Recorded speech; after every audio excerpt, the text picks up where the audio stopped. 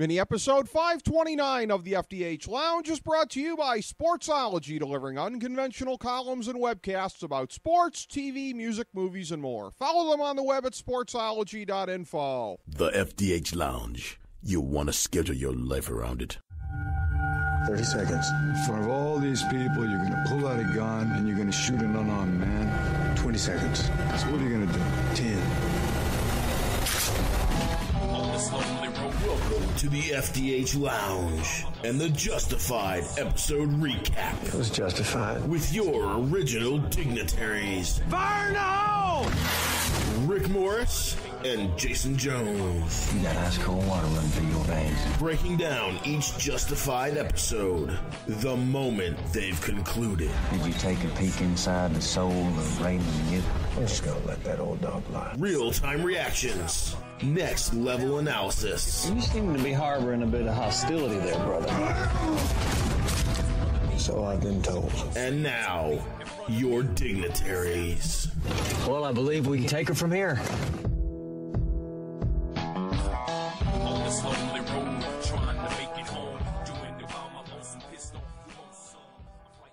Welcome, everyone, to mini-episode 529 of the FDH Lounge. This is your Justified episode 6.7 recap. It is I, Rick Morris, from the FDH Lounge, also from the FDH Lounge, senior editor Jason Jones, coming on with me momentarily. Additionally, in doing these shows, we are also representing the website, NotJustAnotherTVSite.com, where Jason is the underboss over there. And I am a columnist for Justified. Of course, you can check out the reviews every week, which are packaged together with these shows. Also, the reviewer for Better Call Saul.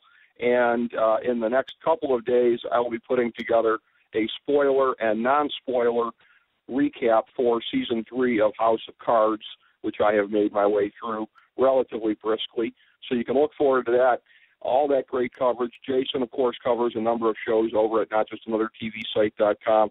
Jason, of course, someone who is so well attuned to my thoughts on TV, approach, philosophies, etc., that he and I actually, as has been noted previously, our favorite TV comedians work together quite frequently, our partners on a number of things. And as I once said last year in bringing him in for a show, he is the George St. Geegland to my Gil Faison, FDH senior editor Jason Jones. How you doing tonight, my man?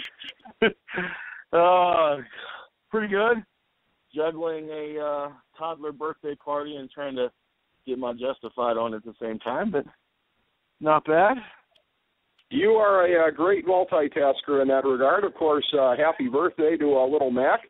And this episode tonight filled with thoughts of domesticity, kind of tying that right back in with Raylan getting the first view of his daughter in person during this season, and probably one of the only times since she's been alive, quite frankly. So a coincidence that comes on this day for you, but a number of interesting plots going tonight. I don't even know where do you want to get started with this?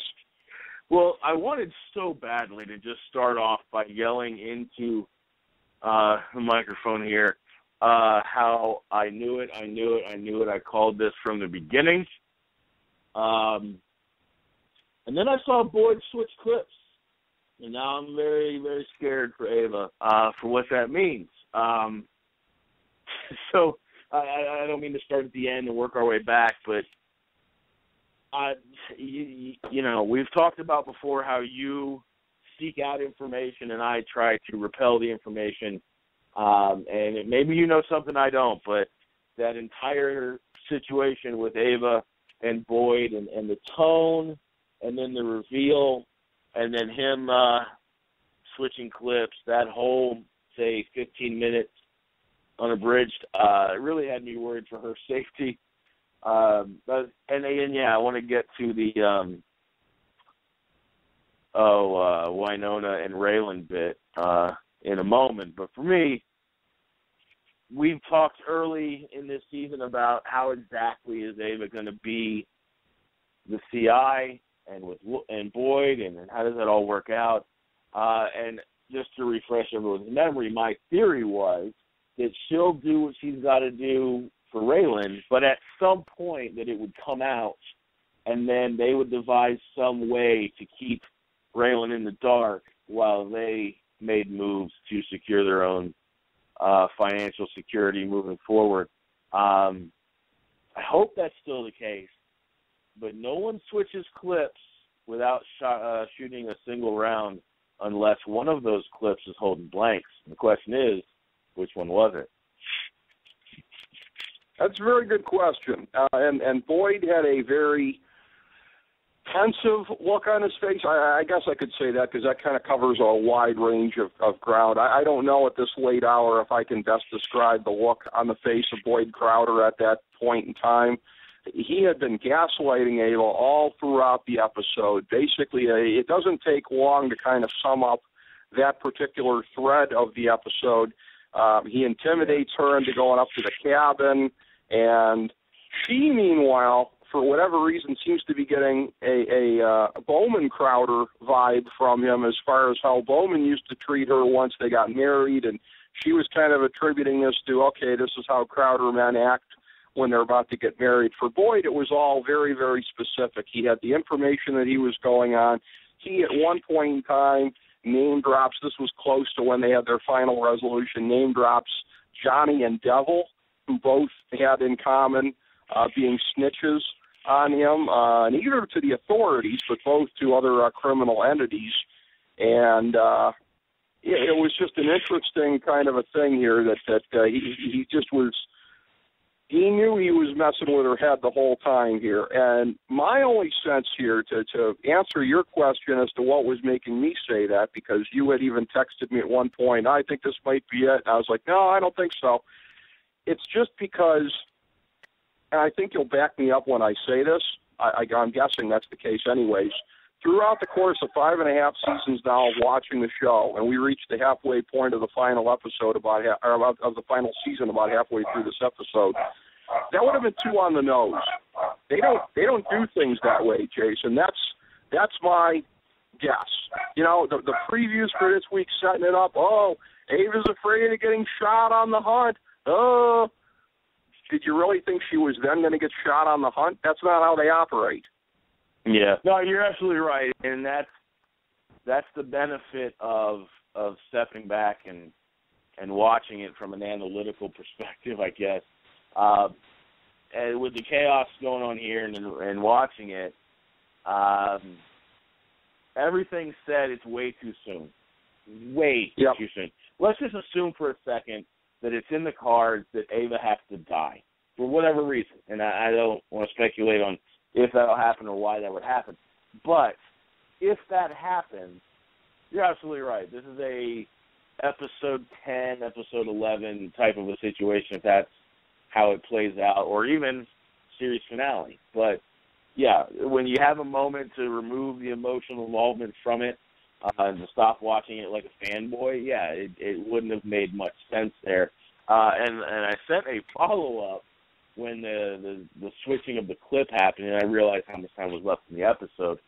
I don't know that he'll be able to do anything, especially if she does come clean. I think if he's going to get firewood and he comes back and she just lays it all out and just one detail after the other, then maybe we have our Bonnie and Clyde situation restored.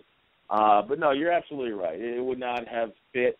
It would have been representative of these showrunners to have pulled the trigger, pun intended, at this point. You're absolutely right about that.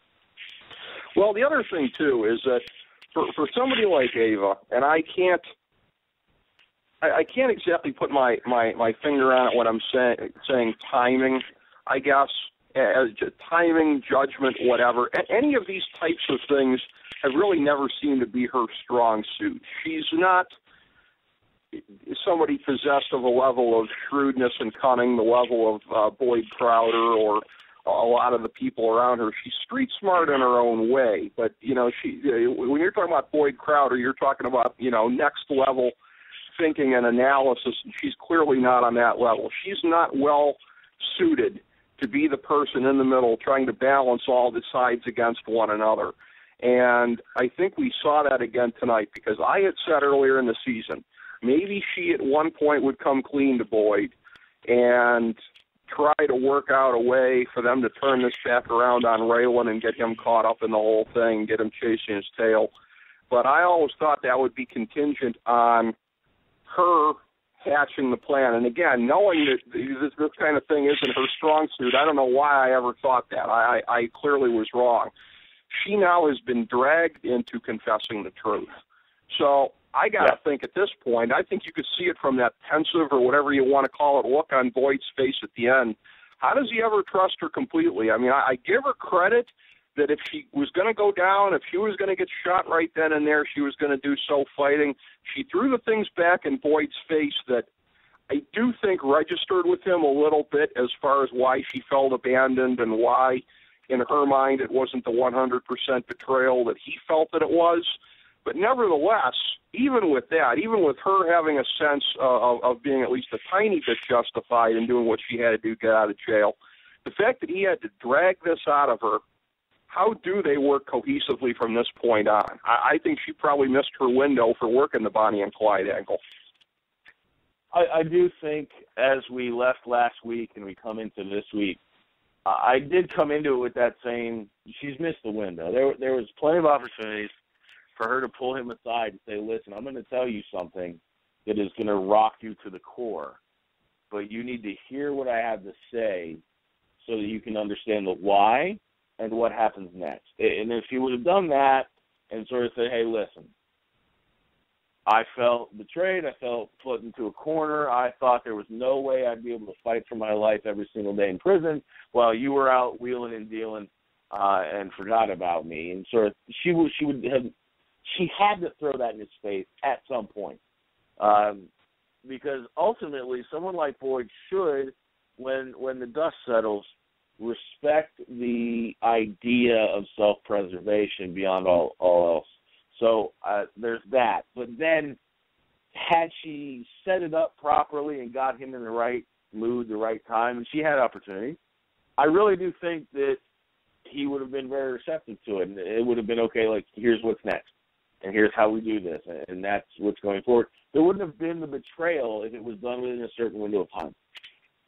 The one saving grace, though, is that when she threw it in his face, maybe he got it, maybe he was still filled with emotion or anger or whatever. But the question is, I think it comes back to the running, the going to Limehouse, because if he really sits back and thinks about it, the only way for her to save her own skin and to ensure that she doesn't burn Boyd is to run for her life. There's no way that she sticks with the marshal's office and keeps feeding them information to some end that doesn't include taking down Boyd.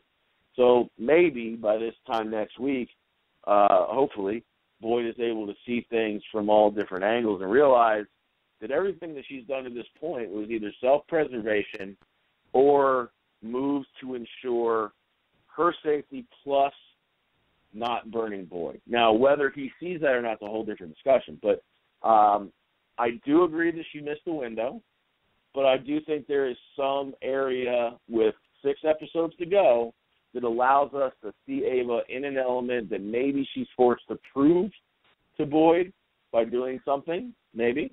But at the end of the day, I think there's still some wiggle room to make it work. Whether they do that or not, we shall see. Well, there's going to be at least one big loyalty test coming from Boyd at this point. But in terms of, there's going to be, and who knows if that'll even suffice, because you talked about that, and I want to harken back to the one point here about her running, and that it would have meant self-preservation and also preservation of Boyd in terms of him not going to jail.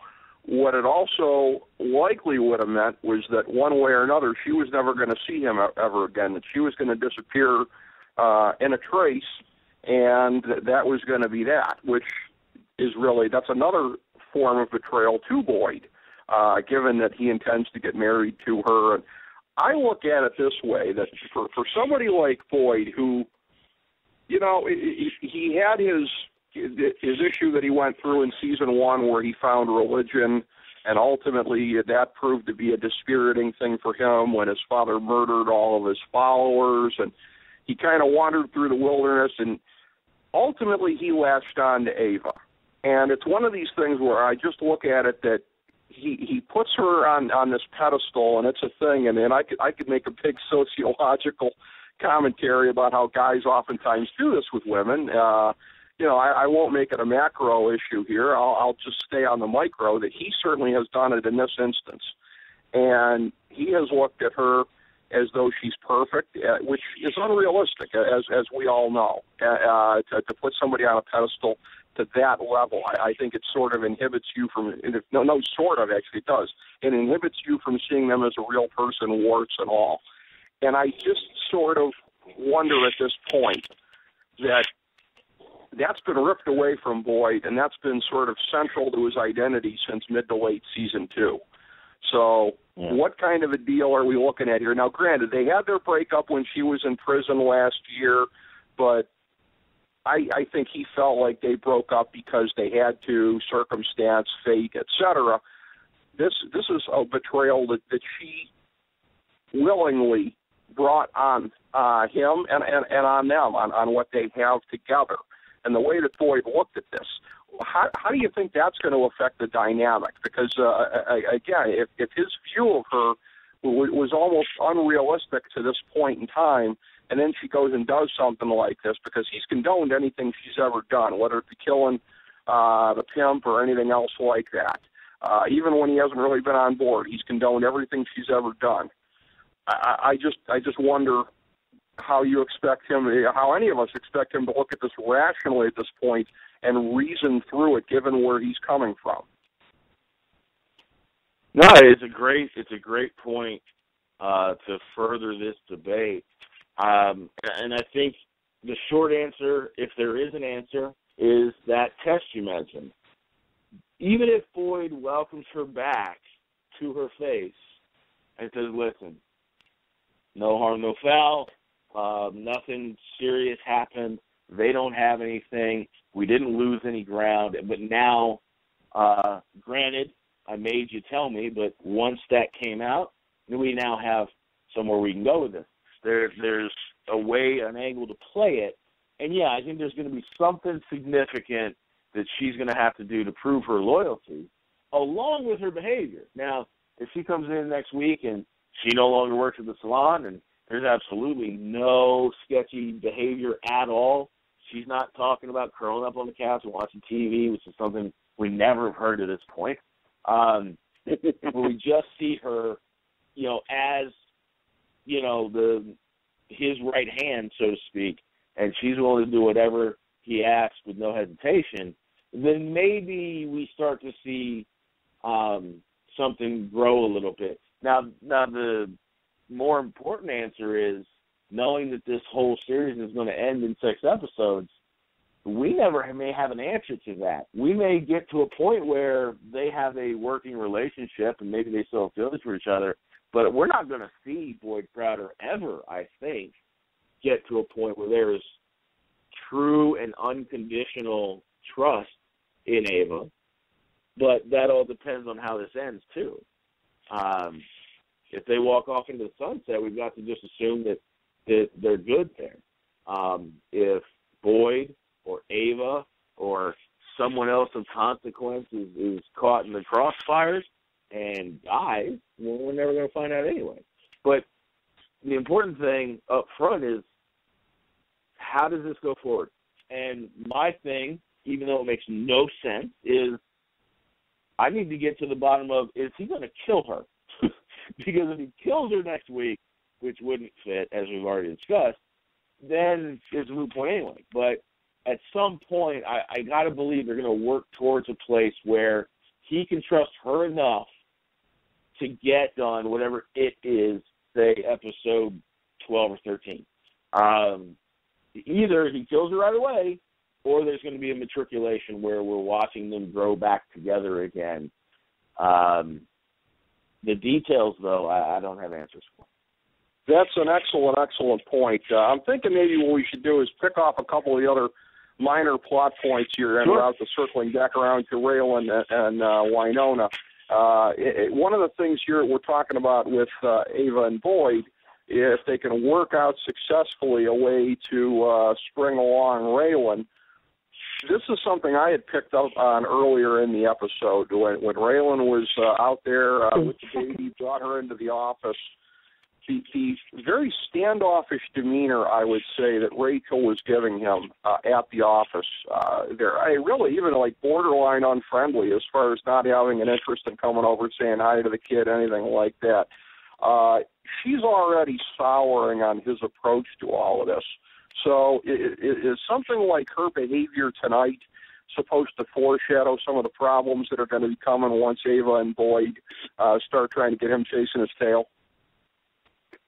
Probably. Okay. That was a leading question, Counselor. Yeah. No, I think that she's it's kind of been wearing thin for a while now. So in the back of my mind, even though it wasn't a primary issue, I've always had this idea that at some point, is Raylan going to just keep being Raylan and push come to shove? Is something going to happen? Is the case going to be taken from him? Is his focus too Raylan-y for the office to handle? I don't know what all is going to happen, but you get the sense for probably 2 or 3 episodes now, even when you go back to when they caught the kid trying to steal from his dad, you kind of got the impression that the whole act is wearing thin. So if Rachel's the one in charge and Art is just sort of there, as we saw him today, we may get a when push comes to shove situation. Or we sit back and we just let this one job get done and then we deal with it later. But there seems to be some sort of contention, metaphorical game of chicken or whatever, and somebody's going to lose. So who that is, again, devil's in the detail. My money is not on the subordinate in this situation. Sure. Even if you could say he was made a star because of the resolution of the Drew Thompson case, of course we remember that was followed up by the I believe it was a 6-figure settlement with Dewey Crow shortly thereafter, which acted to kind of tarnish the glory that had just come his way. Speaking of that whole sequence in the office there, Avery had been brought in for questioning, and he had a episode with earlier with Seabass, where he seemed to be looking to put Seabass in charge of the whole operation now with Walker out in the field.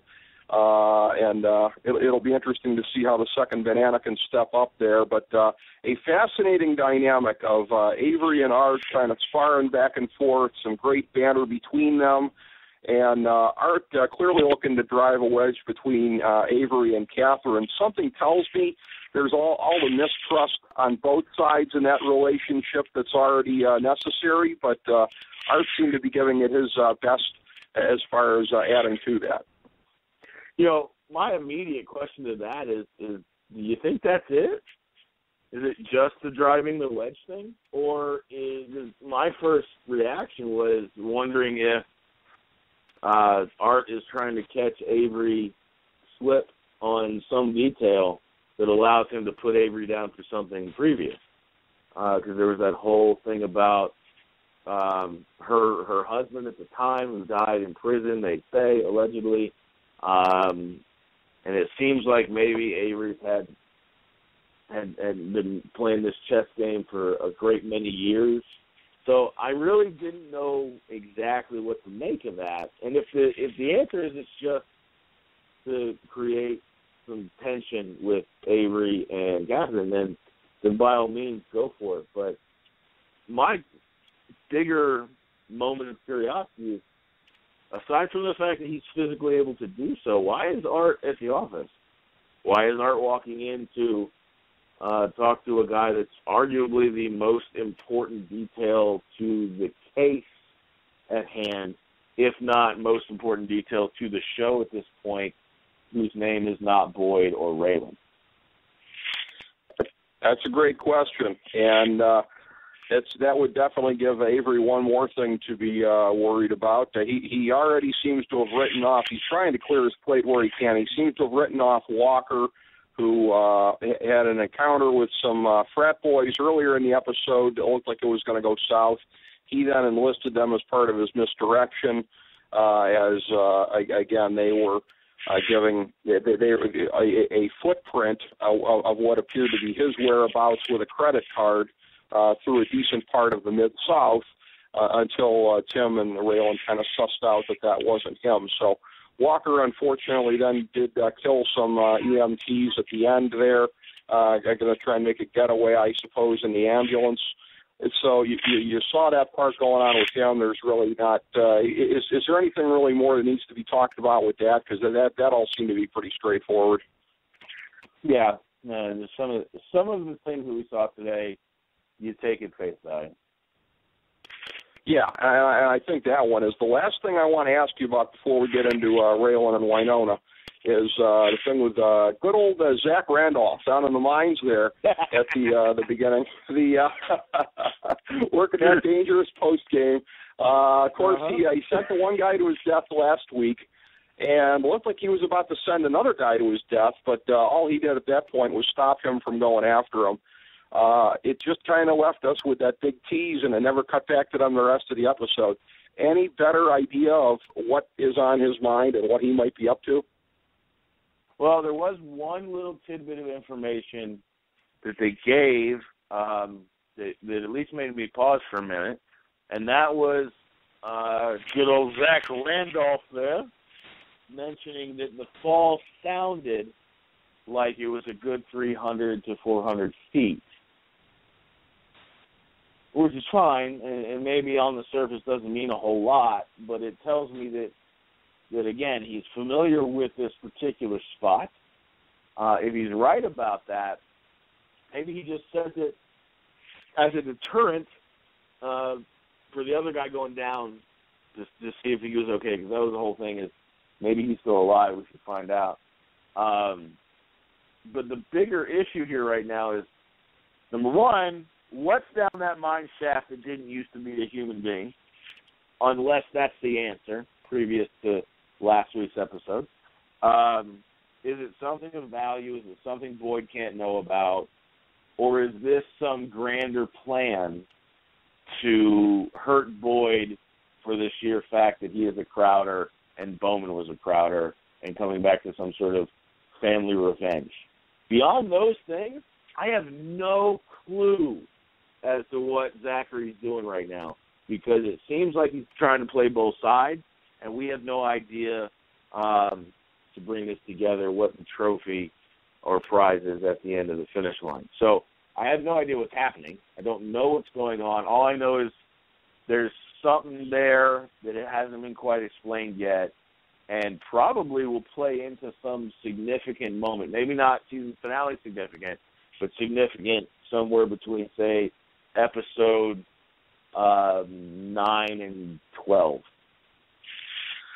The Bowman Crowder angle from Uncle Zach has always seemed contrived to me, and I'm not gonna sit here and minimize domestic violence, but sure. Bowman Crowder was killed by Ava, so it seems to me, I don't know what the exact scoreboard looks like, but probably something like Randolph family 2, Crowder's 1. You know, I don't know why he would be after revenge. Yeah, the guy beat her, and then she killed him.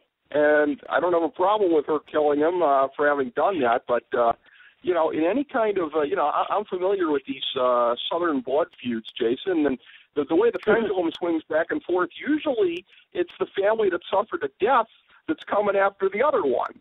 So that would seem to be the Crowders. It would be their turn to come after the Randolphs instead of the other way around. This thing's just giving me a headache, I guess, thinking about it too much, but we'll have to see where that goes. You bring up an interesting point, whether you meant to or not, and this is almost becoming a pet peeve of mine when we talk about television, and specifically high-quality television. When I was young, I remember the first time I heard a news story about something like this was, the way they explained it, we're talking like 1986 or so, was one guy stepped, let's say person 1 stepped on person 2's shoes. Person 2 stabs person 1, person 1 gets his boys and they come with guns. Then person 2 comes back with bigger guns. And that's just a basic idea. Now, you see it with any sort of gang or outlaw element, and then you even see it, ironically, with police officers in television. I don't want to cast any negative light on actual police officers because I wouldn't do that. But in television, especially, and I'll use the movie The Dark Knight just because it's the one that sticks out to me the most, is in that movie you've got all kinds of carnage happening, and then some cop stands up and says, "No more dead cops." And my perspective as just an onlooker, having no horse in the fight, so to speak, is to say, well, I understand cops have a serious job to do, but there are other people dying as well. Those people should not be dying either. So with this whole situation, trying to narrow down if this is a revenge issue, you're absolutely right. Ava got the better end of the deal because she's alive.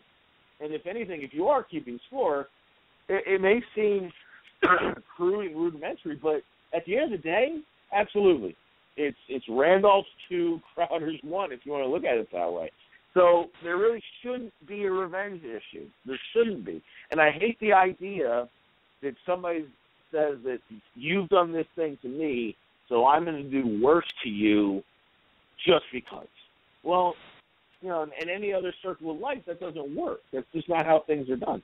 So if there is a revenge element, it's absolutely founded in bias and all kinds of twisted logic. So yeah, it's either going to be bad writing or it's going to be part of Zach Randolph's bigger agenda and part of a smokescreen. I'm betting on the latter. I'm betting on a good explanation in terms of the writing. Last thing to get to here with Raylan and Winona, again, they sort of did their dance the same way as Ava and Boyd, circling one another through the course of the episode. With them, it was a thing of what their future was going to be as they kind of got a taste of what newlywed life with the kid would be if they got together. And in the end, kind of surprisingly, Winona, who's always sort of been, I don't want to play into the trope of the killjoy woman or whatever, but she's always been the one trying to pull him away from the life.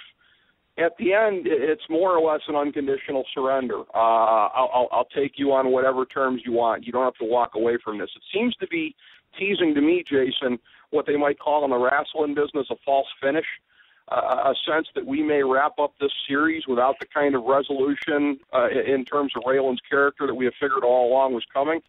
I think there will be big changes between now and then, but this was a tease tonight of ending the series on kind of a status quo note. I certainly don't expect that. Yeah, there was a little bit of a curveball there because going back throughout the series, you've been, and I don't want to put you in a corner, but you've been a little bit of a Winona person. I've been kind of an Ava person. And this was the first time where I really appreciated this moment from Winona, and it caught me off guard. I don't have any sort of endgame ideas, but I really did enjoy that moment of her coming to grips with the fact that if she wants Raylan, and Raylan will probably make a good father, then she's got to come off her high horse just a little bit. So does this mean that it's softened up Raylan enough that he's willing to just walk away from everything and say, I don't need closure on Boyd Crowder? That I don't know. But it clearly was a big moment. It definitely was. There's no question about that. What it means, where it's going for right now, her and the baby are going back to Florida. And, again, the fact that, he was clearly shaken up by the whole notion of the baby having a heart murmur and there being some potential issues there. And, again, you could see how attached he was to her when he was taking her around there at the office. And, again, kind of jarringly, everyone but Rachel kind of coming over and being charmed by the baby. So that was really kind of an interesting subplot, the way that it went. It took Raylan out of the action for the night. He's going to be back in the action next week. 6 episodes to go. Very clear at this point, Jason. We wondered about the notion of the structure of the season. Was there going to be any kind of a mid-season finale, then the reset push to the end, especially with a compressed time frame, because these last couple episodes have taken place only over a couple of days. this is moving in an inexorable line towards the end. It's clear about that, I think, as we move towards the end here. The last 6 episodes, they're going to keep building to whatever the final climax is going to be. I don't think there's going to be much resolution next week, the week after, whatever. Mm-hmm. Whatever there is, I think, will be in tiny pieces. Yeah, and you know what? It fits. The slow build to the end, and hopefully we get to some great climax. Whether that means somebody walks off in the sunset or not, I don't know. But it's going to be Reservoir Dogs. It's going to be Breaking Bad. It's going to be something major, and the fallout of which should define these characters that, in the end. So I can't wait, but I don't think anything major happens next week. Yeah, I think that's the kind of build that we're on. If we're lucky, one of these next couple of episodes will be like 6.3, which I know you said was very possibly the greatest one that they've done. That was not one of the mega episodes, but as far as building and place setting, whatever, I sure wouldn't mind another one like that in the mix. But I have no complaints about how they're going with this, setting it up. Another great talk with you, Jason, after the show here tonight. Thank you so much, my man, breaking it down with you for 6.7. We'll be on 6.8 next week. Thank you all, everyone, for joining us. As we bring the show to a close, we would like to extend our deepest gratitude to NBC, CBS, ABC, Fox, all Clear Channel affiliates, TNT, TBS, USA, UPN, Deadspin.com, YouTube.com, YTMND.com, MySpace.com, various blogs, Fox News, CNN, CNBC, MSNBC, IamBoard.com, Billboard.com, Google.com, ESPN, ESPN2, ESPN News, ESPN Classic, NBA TV, NFL Network, Sports Time Ohio, Athlon Magazine, Comedy Central, Cartoon Network, The Boomerang Channel, QVC, BET, The Spice Channel, Steno Notebooks, Manwich, Papermate Office Supplies, Waitresses, Strippers, Bartenders, Garbage Men, Janitors, Microwave Popcorn, the writers of The Office, Scrubs, Entourage, My Name is Earl, Oz, Metalocalypse and the Boondocks, Aquafina, and The Periodic Table of Elements.